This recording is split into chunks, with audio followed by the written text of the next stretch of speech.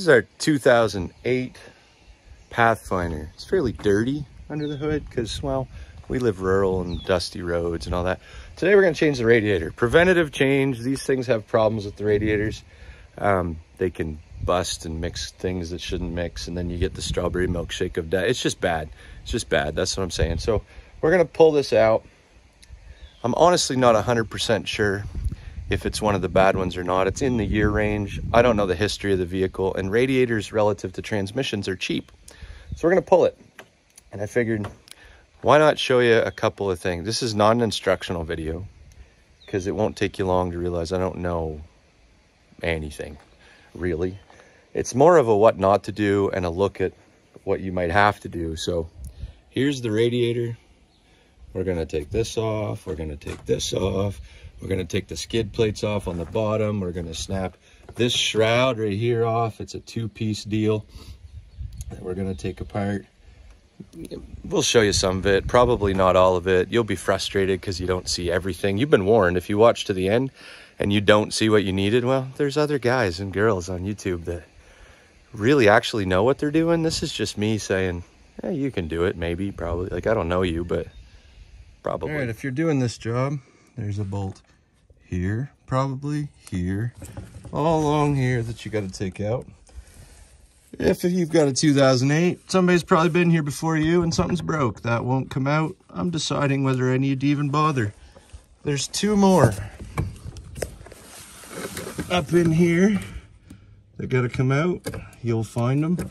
And then there's two right back here. If you got a keen eye, you'll see I got oil residue, which is actually why I decided to do this job today anyway. I can't spot where it's coming from.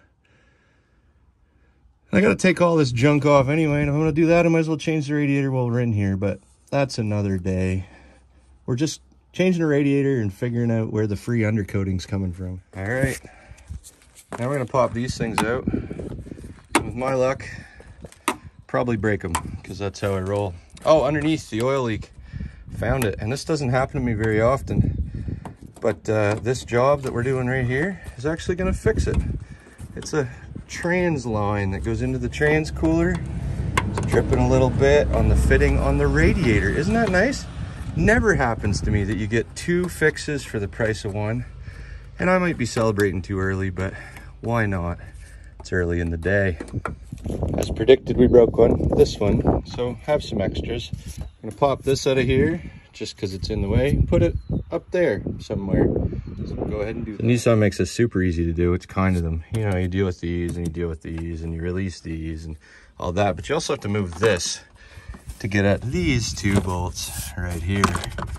And there's two little pop style fittings. You know what they look like? They're easier to deal with. See? Right there and right there. That fit over that and over that. You just kind of pull nice and gentle like so you break them. That's the goal. Now, most of your radiators have a plug right here. You can drain them there, or you can pop the big hose over here if you don't want to mess around. I just don't want to handle that kind of volume all at once. It will not drain unless you pop a cap somewhere else, top of the rad, expansion tank, you know, somewhere, because of liquid and how that stuff, I don't understand. Okay, well, that's draining. There's this shroud right here. It's two pieces. Way down in there where you can't reach, it comes apart down in here somewhere, right about there. We're going to do that in a minute. That was the rad cap. Who needs that? There's a 10 mil here. There's one right here. There's a connector right there. You got to disconnect. You know, just break it off because who needs that later? I'm kidding. Don't break it off. Hose right here that comes out of right there. Another one right down in here that you got to take out. You'll figure out what's hooked to it when you start pulling. That's how that works. We're going to get it into two pieces and then bring it out through the hole that's far too small. But before you do that, it's usually easier if you unhook this top hose. So we'll get to that too. Still fighting with this shroud. Having done this job too many times to not really know what I'm doing, it's always the fight. Sometimes you find it easier if you pop this bolt, pull this electric fan out. That's the connector you already disconnected. You did already disconnect it, right? So we're gonna try that, create a little space in here. Sometimes it helps to see stuff after it's out. So here's the shroud right here. Here's the second piece that disconnects from right there and right there. There's getting under the vehicle involved. And there's, you know, words nobody needs to hear. And anyway, it comes out. There you go. Now, if you need to label stuff, which I do because I don't know what I'm doing. I don't know what anything is. Sometimes I use tape, but we're going to disconnect here. We're going to lay it aside. We're going to disconnect here. Lay it aside. Here. Lay it aside. Right here. It's going to get messy. Lay it aside. And then this comes out. This comes out. The whole rig lifts out. That's the goal. Before you can do that, however, it is hooked right here and right here and maybe other places, but there for sure to your other AC stuff. You should separate those before you just go yanking on it. And well, I mean, if you're just curious, don't, and see what happens. That's good. Okay, here's what it looks like without a radiator. Your rad mounts sit right in that hole right there and right in that hole right there, and this actually sits down into them. So I found if you pick it up, move it slightly backwards, push it down, then you can get this beast out.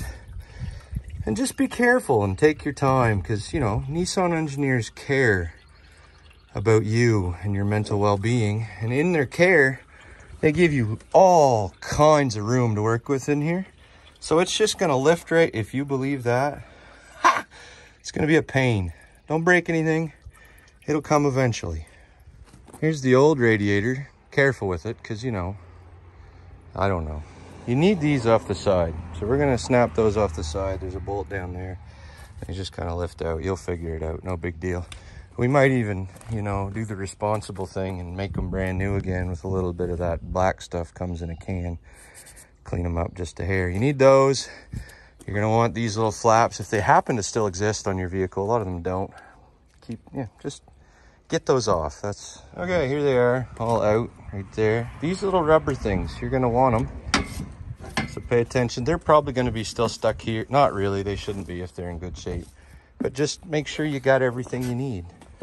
These aren't that bad. We're going to clean them up. We're going to hit them with just a little bit of the paint stuff, just for fun. That oil is from the leak that I went to figure out where it was coming from, and we found. So, you know, there's worse things. And that'll get fixed as part of this job too. Snap these on your new radiator. It's like the reverse of taking them off. If you've gotten this far and only broke 2 or 3 things, you probably can handle that. I lied to you. Some of that oil was from the leak. Some of it was this stuff. I remember now. I spritzed it on the bottom of this in the whole view. Anyway, I'm not going to paint these. They look pretty good. Instead, I'm just going to squirt some of this stuff on it, because we live in a rust belt where we get ice on the road and we use salt, because that's what you do, because it actually gets rid of the ice. We use salt because we don't like our vehicles, but this will help them live slightly longer. All right, we're ready to put it back in, except we're also going to change the oil, because when have you ever seen on one of these vehicles that easy of an access mosquito to your oil filter? So we're gonna do that right now. This is just a mess. That fluid, it came out nice and clean, but you know, I wisely used a dirty pan. It's all right, I got more fluid. So we're gonna recycle that and change the oil. Okay, there's the old rad. We're gonna prep the new one. So the side pieces are off. We need the rad cap. Bring it over here, put their side pieces on with the little rubber pieces. The radiator cap, now this one, peculiar enough, had a little spot right there that wouldn't let the cap go on, that we just had to trim off, because, you know, precision engineered parts from my local auto parts store. But otherwise, we should be good. I hope. It'll be good, right? Now, it's all in. Like in the hole, not installed. And we've only called down one curse on the Nissan engineers. I hope all their children are born naked and illiterate. Calm down and think about it. It's a joke. But if you take this upper hose off, it does give you a little more room. So that's on me. I did that. I refuse to unhook the air conditioning because I don't want to deal with it. But this is a problem. We had to go like sideways, diamond shape, shove it down in. There was a lot of muttering. But there it is. So now we just get this sitting in there, and then get the mount sitting up in there, and we'll okay, now we're just putting it all back together. It's basically in. The rad's in. This 2-piece shroud is in. The line on the bottom is hooked, clamped, double checked. So are the trans lines, one on each side. Don't forget about those. Just use your feelers and your eyeballs and put everything back the way it came. A couple things not to forget. Don't forget to plug this back in because your fan won't work. You might find it a little easier. I don't give advice because I don't really know what I'm doing, but if you leave this till the end to get everything in, hook that back up. Don't forget the hose that goes here. Just putting it all back where it came from. Then we're gonna fill it with fluid and all that stuff. That's later. It's all back together. It's just, you know, the reverse of taking it apart. Keep track of what you're doing. Snap it all back together. And don't take advice from a guy like me. There are better videos online, but it let you see some of it. And hopefully whatever you're doing today, it wasn't a complete waste of your day. If you're short bolts, well, hopefully one's not like in the radiator. If you got extras, well, you're in for a real fun time now, aren't you? Okay, now we're gonna start filling. I got funnels because, you know, I don't want to make too big a mess. Bought the 50, or not the 50-50. I do not buy the 50-50 because it's expensive. The straight stuff, mix it yourself, whatever your climate, I don't know. We're gonna pour down the app and start thinking about bleeding it and getting the air out. And there's much better videos than mine, so I'm not gonna show you a lot of that on how to do that, but essentially we're gonna fill it up. We're gonna get rid of this. We're gonna leave some in that. I'm gonna turn the heat on, that pesky rear heat too, everybody.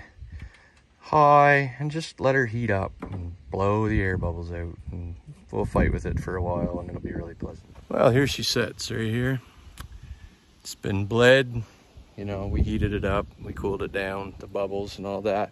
And honestly, that part of the job I'm just not super efficient at. So I make up for my severe lack of skill and understanding in time. It's just, you know, that funnel was full. It's drinking it over time.